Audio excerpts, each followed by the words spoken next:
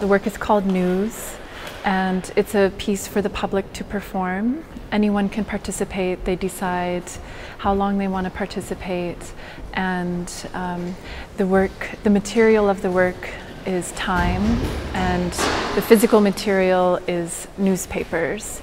So we've collected newspapers. I have some here from the last 2 years, some from today, yesterday, and so the idea is that the public they make temporary shoes out of the newspapers.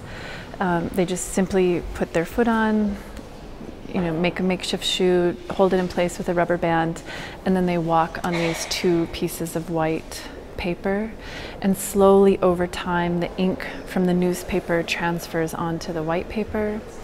And the idea behind it is very simply that in time all of our stories, all of our headlines, all of our dramas are absorbed. They're absorbed by time, and all these individual stories become more of like a collective mark, a collective generalization.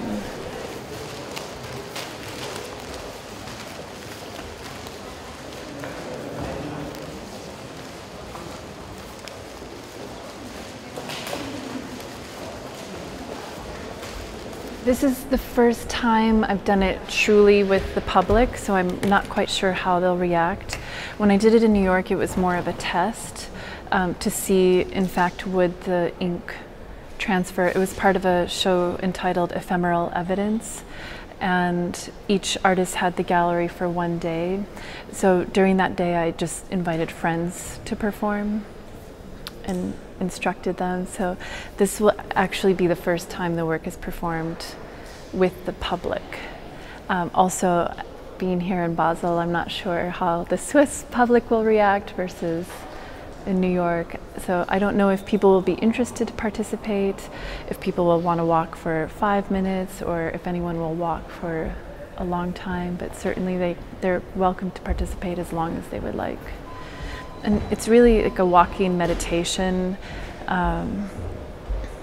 I would be interested if people really take time to select the images that they choose to take onto their bodies and to literally embody another person's story as they walk, and to think about that as they walk. That it's not just empty walking in a circle, it's truly like to embody another person's experience, or to think about what's happening in the world, and to digest the news in a different way, other than just like sitting and reading it passively. You're literally taking it onto your own body and taking time with it.